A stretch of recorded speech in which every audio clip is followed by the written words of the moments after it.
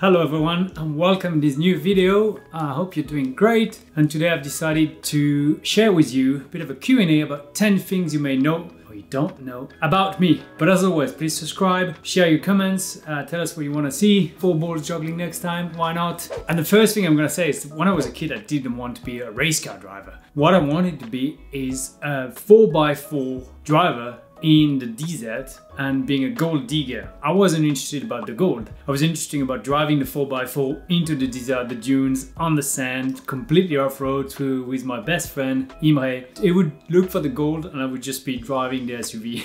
Another funny one, back in 2004, Oschersleben Formula Renault Euro Cup. I mean funny, sort of funny. I thought the race was over, so I lifted off a throttle and started my cool down lap, and someone behind me crashed into me. The race was not finished. There was one more lap. The guy on the side, there was no radio obviously back in the day, so we had the pit sign. He got it wrong, so he was one lap too early, and the previous lap I saw lap 1, so obviously it was the last lap of the race, but it wasn't the last lap of the race, so I got crashed into and I didn't do a good result. At the end of 2009 or early 2010, I was thanks by Renault, and I wasn't going to be in Formula 1 in 2010, so I didn't know really what to do, and I wanted to become a chef. So I went to cooking school open days, and one day I was just going to be 23 or 24. I was told I was too old to start a cooking school, so I went back to racing. But many more years later, I was still passionate about cooking. So with Marion, we actually wrote a cookbook, 46 recipes. You would probably have one of them if you were coming in and have dinner or lunch at home. So I'm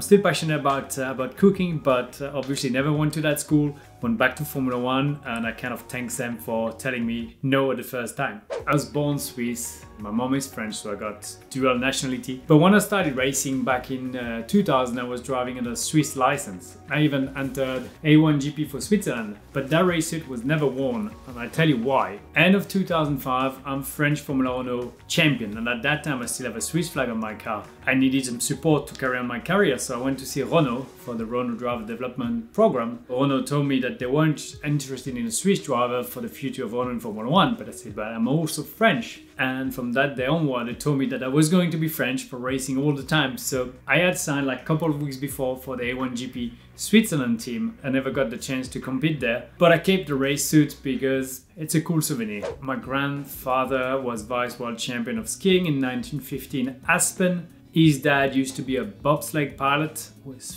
14-time Swiss champion, I believe. My grandfather was many-time Swiss champion as well, competed in 2 Olympics, finished 7 and 8 in 48 and 52, but he was vice world champion of skiing back in 50. So I'm obviously born on the skis. I love skiing. And I'll tell you one thing, now that I live in Miami, Aspen, Colorado is not that far. Probably next winter I'll be up there skiing, remembering my grandfather passed away a few years ago, but gonna go and ski those slopes and think of him. Talking of famous, I'm on one of the most watched video on YouTube, Dangerous. David Guetta, the clip Dangerous for his song, I was part of it, and I'm actually on the podium of that clip. If you watch in details, with James Purefoy, David Guetta, I finished third of the race. I had to let David win, obviously. But that was a crazy experience. It was really cool to discover a little bit of behind the scene, and I had no idea, and I was pretty much blown away by how much work it was. I was driving the cars, obviously, doing the videos, but I was on the podium and I was actually showing David how to spray champagne, and that was pretty cool. A few years ago, 2019, I believe, I entered Fort Boyard. I know it exists in a lot of countries. I don't know how you pronounce it in different countries, but in France, Fort Boyard. And I entered the game, and they ask you, have you got a phobia for snakes, rats, mouse, spiders? And I say, yeah, I've got no idea. I've never really met any of those, so I don't know.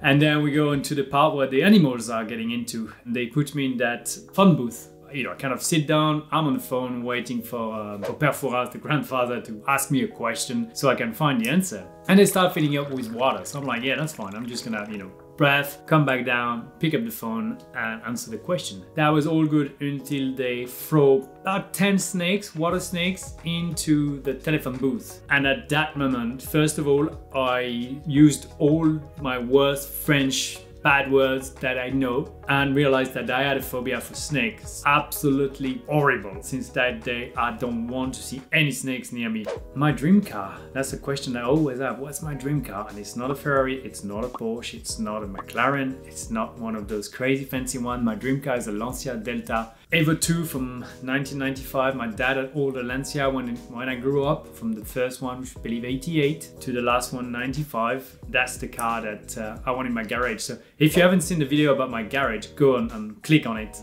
see what's in my garage, and you can see that there's a dedicated space that it's free. It's gonna be for that car for sure one day. For now, I only have that one that I need to build, but definitively that's on the list. I want that car one day. That's my dream car.